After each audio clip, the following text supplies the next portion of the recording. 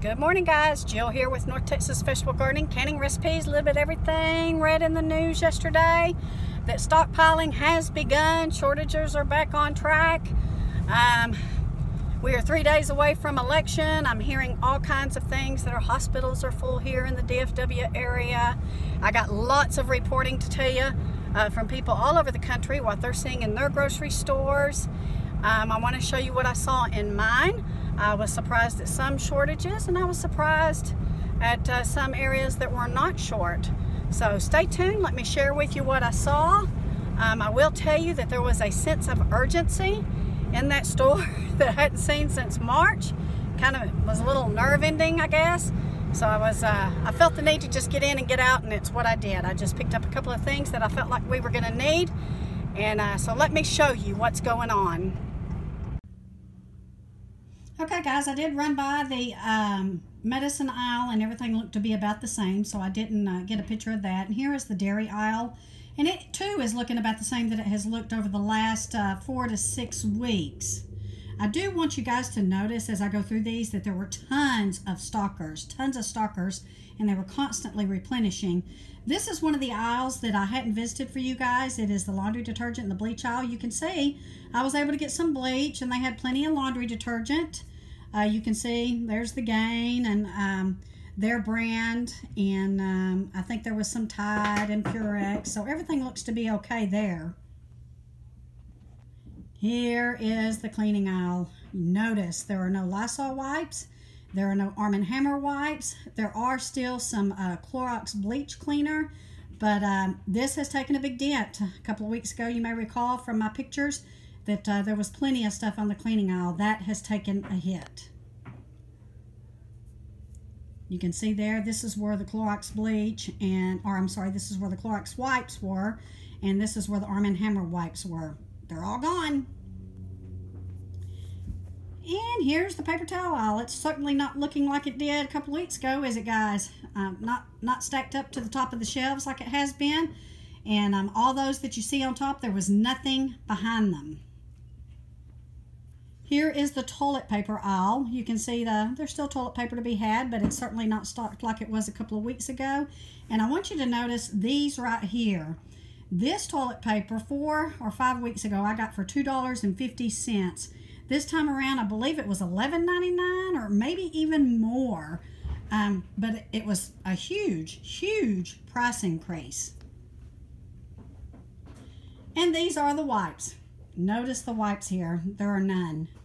These had been pretty stocked as well, and I was surprised to see that they were taken up and none left on the shelf. On to some more of the dairy. This is the butter. You can see it's not stacked up like it was last time. They got the name brand, the Land of the Lakes up there, but I usually buy the Kroger butter, and you can see that it's taken kind of a hit as well. Cheese aisle's looking okay, although it's not as fully stocked as it was 2 weeks ago whenever I did my last video. Coffee aisle, looking about the same. There are some space in there, or there's quite a bit of space in there actually. If you look at the bottom row, the Folgers, there's nothing behind it. And guys, this is the baking aisle. It was really hard to get through. There was quite a few people on there, and it was the sugar and the flour and the baking things, and people were just kind of backed up on this aisle. And looky here, look at all these canning jars. I'm going to show you something here in a minute too that you'll be quite surprised, but this is more stock than I've seen it throughout this whole ordeal. Vinegar looks a little bit better filled in, but there's still some gaps. On to the canned goods. Did see still a pretty decent stock, but if you look up there to the left, you'll see that there's nothing stocked behind those Del Montes. Here is another view. I think this is around where the corn and the spinach, the yams are. I did pick up some yams. We do know that the holidays are coming. Here's the soup aisle. It's looking okay. Not really seeing anything to be concerned about yet. But again, I want to emphasize to you there were tons of stockers on each aisle that was just keeping things stocked. Almost couldn't get down some of them. And here's the canned tomatoes. I know that I've heard from several of you guys that you're having a hard time finding canned tomatoes. This is the first time I've seen it hit like this. Quite a big difference than I've seen in the last month or so. Poultry was looking fine, guys, although the pricing was still the same. It was way up there. I think I paid almost $12 for a whole chicken, and I paid $10, I think, for chicken breast this time around, so it was about a buck or two down. Here is more chicken. It was pretty well stocked. I was surprised to see that our meats, because this is the beef section, and it was pretty well stocked too. I did get a roast, and it was, I think, $14. So that's a little bit more than I'm used to paying. I can normally get them at Kroger for about $7 or $8. So things are still going up, but they look to be okay stocked for now.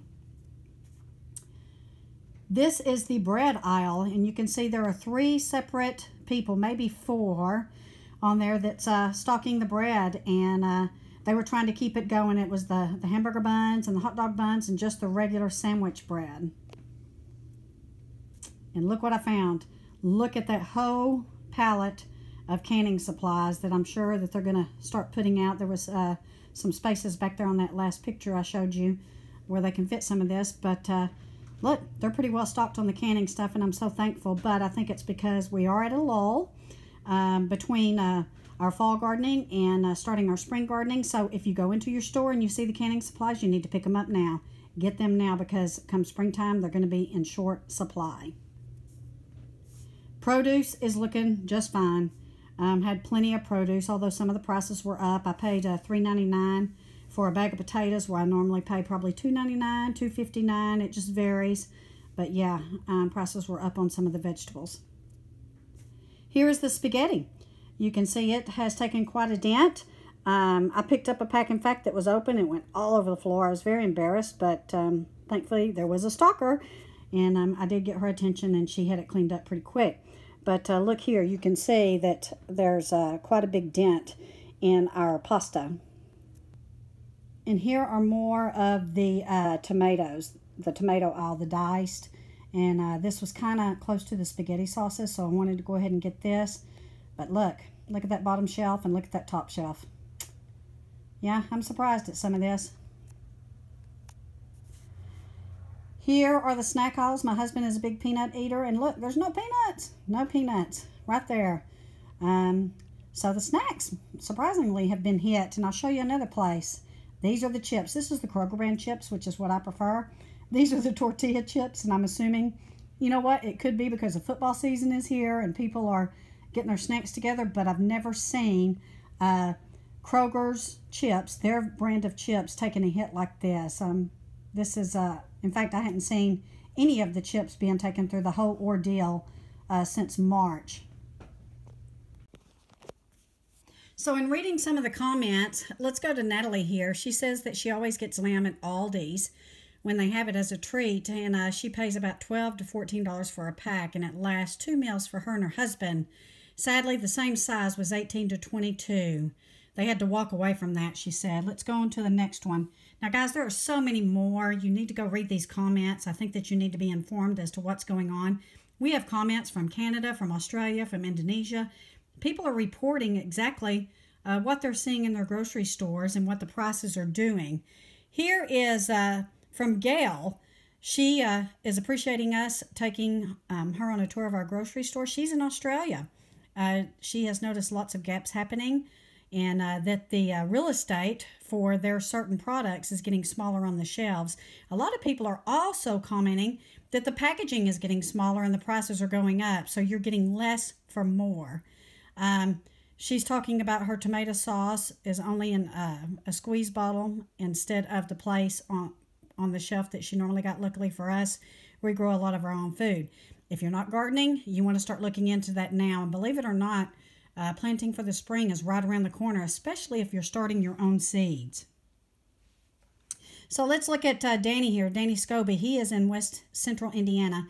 Chicken is still plentiful and less than half the price. Sounds like it would be good for you to start raising chickens. So it's not all bad news. I did get quite a few comments of other people saying that their grocery stores were fine, their prices were stable. But unfortunately, the bulk of what we're seeing is increases and less availability.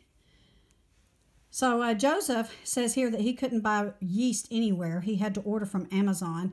He's in the southwest part of Pennsylvania. Walmart is short on coffee creamers. Clorox wipes are always gone, as always, he says. Some canned goods are missing, mostly the veggies. The food prices have been going up and up. He says that he don't buy meat there. It's too expensive. Susan states that at her local store in Southwest Florida had pork sirloin for 99 cents a pound yesterday. Pasta was 50 cents a box.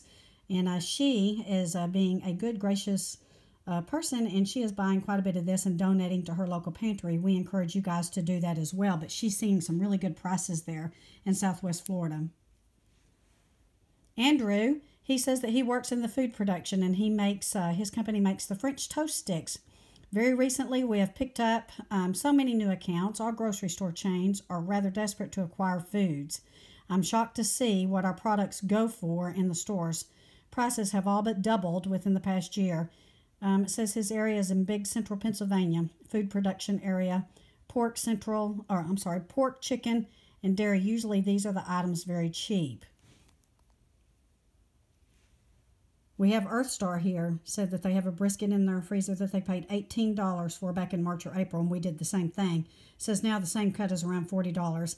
Actually, here in Texas, we're seeing briskets around $70. So where we got one for about maybe $20, $22, it's about $70 to $74 now.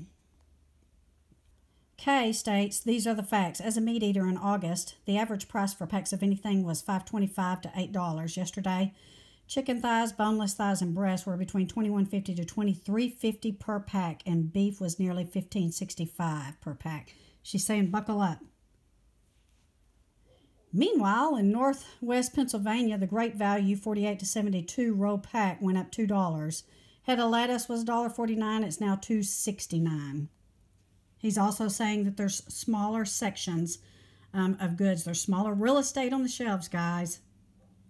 In Eastern Canada, some meat prices have doubled or more. Regular items are up 10, 50, 100% without sales and coupons. My wife states that they're going to be doing without a lot of items. I'm afraid that that's going to hit quite a few of us, guys. So I'm hearing a lot of good things about Aldi. I'm hearing that they have a pretty good stock of certain meats. This person here says that they do their markdowns first thing in the morning on meats that are a day or two from expiring. First markdown is 50%. Day of expiry is 75%. For example, you can get a huge family pack of fresh chicken breast for $1 to $2. So start looking for those, guys. So there you guys have it. It's not the complete story. Again, there are over 700 comments just on the last video I did.